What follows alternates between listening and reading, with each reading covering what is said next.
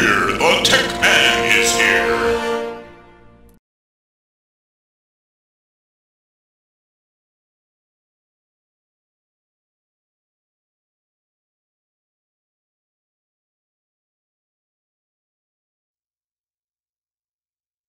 Hey, it's the Tech Man here with another Lucidpress tutorial, this time on working with images. Let's start with adding and changing images.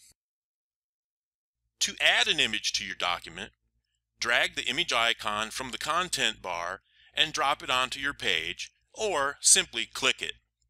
The Image Manager automatically opens.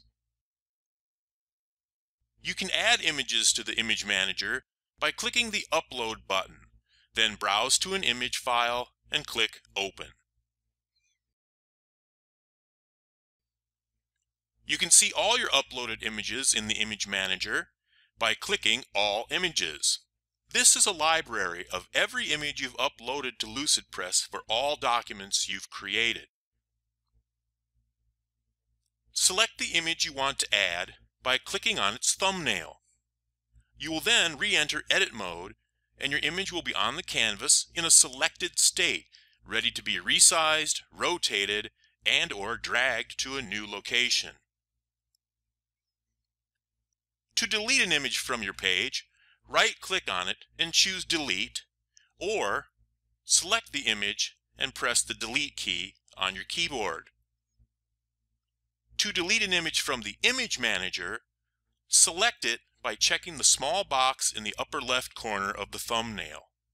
Then, in the upper right area of the Image Manager, click the trash can icon. You will see this message.